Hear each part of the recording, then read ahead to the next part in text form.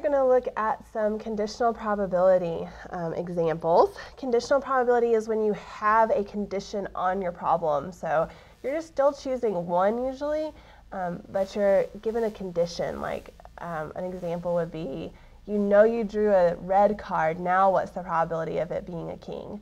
That's the condition. You've got the condition of it being red, and then you're asking yourself a probability. So we're going to do a chart problem with conditional probability because that's what you usually see. And so this is like a medical test that is being taken, and we can either have a positive result or we can have a negative result. And in the study, we know whether the condition is present or absent. So we're looking at just kind of the sensitivity of the test, how good it is with this. So this says the condition is present, and this says it is absent.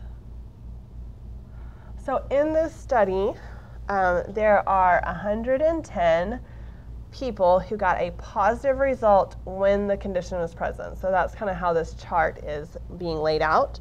There are 20 people who got a negative result but still had the condition present, so a wrong test result. Okay. There are 20 people right here who did not have the condition but still got a positive result, so that's wrong. And then there are 50 who have the condition absent and got a negative result. So this is used a lot when we're testing whether a medical test is good or not. Okay? So let's look at some probabilities considering this. Like, what is the probability that we get a positive result given that the condition here that is being tested is present? So we know that this patient has this condition. What is the probability that the test would reveal a positive result? This is a conditional probability. I know something about the problem before I'm really solving it. I know that the condition is present. Now what's the probability that it's positive? I'm going to kind of walk through two different ways we can do this. One is just kind of thinking through and looking at it, and another is using the conditional probability formula. So we'll start with just kind of looking at it. I almost like this a little bit better, and students tend to as well, just kind of being able to think through and process through this problem versus the formula, which can be a little bit confusing and hard to remember. So we know that this condition is present. That means we know we are out of these people. We know we have the condition. So these people are out of the study. They're out of this problem because we didn't draw one of them. We know we didn't draw one of them. We knew we drew somebody that has the condition. So we're not out of the whole number of people here. There's 200 people that were tested here. We're just out of these 130 people where the condition was present. Okay?